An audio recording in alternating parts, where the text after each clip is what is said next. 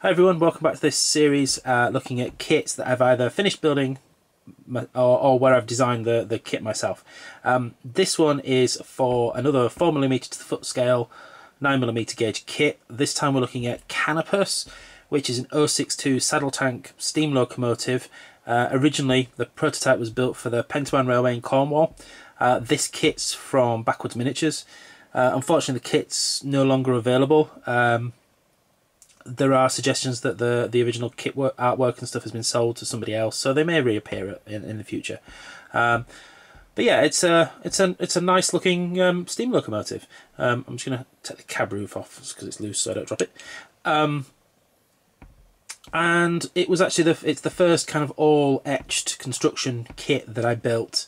I actually bought and started building this in July of 2014, so before I started work on designing the Hudson Hunslet diesel locomotive. But because it took so long to finish, about 6 years in the end, that's why it's appearing at this point in the sequence of the videos.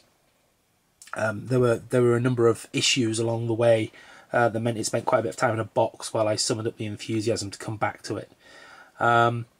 But yeah, so as I say, it's a kit from Backwoods Miniatures. They have a reputation for finely detailed kits that are kind of prototypically accurate, but they also have a reputation for being a bit of a challenge to build in some cases, and that was certainly the case here. Not long after I'd mentioned to a few people that I was going to build this kit, they were all pointing out that there were substantial issues with the kit as it was. And that definitely turned out to be true. So there were silly little things. Some of them were self-inflicted. Some of them were problems with the kit. This rear coal bunker part is actually a replacement. I managed to burn a hole through the original while trying to anneal it. That's just me and lack of knowledge and lack of skills. I won't be doing that again. But the first problem I had with the kit itself was the fact that this saddle tank is a white metal casting. And it then sits on top of a brass tube for the boiler, which in turn is filled with another white metal casting to give it some weight.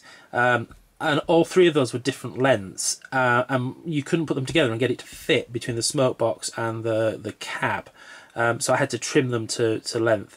Fortunately, they were, when trimmed all to the same length, they were still long enough to just about fill the gap.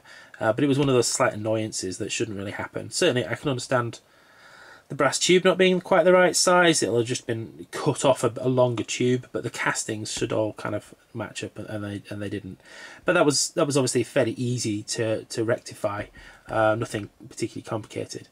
The bigger problems were around actually putting together the motion. So there were a couple of problems here. One, this connecting rod that goes from the rear axle up to the crosshead on the slide bars in the kit is too short. When the wheel gets rotated to the point where it's pulling all the way back, the connecting rod's so short that it pulls the crosshead and slams it into this upright at the back of the slide bars, and everything locks up.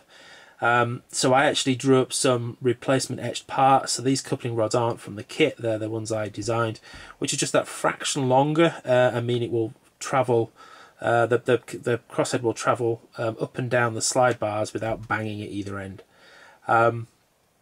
And then that wasn't the only problem with the slide bars. They're kind of one piece, so they're the slide bars, then this upright, which then has a piece that passes all the way across the chassis and forms then the other upright and the other slide bars. But when you look at it from below, the original piece had the slide bars too close to the wheels, which meant that all this other motion behind the slide bars couldn't pass through the gap. There just isn't enough room, no matter how much you thin all the nuts and washers. There just isn't enough room for it to pass through.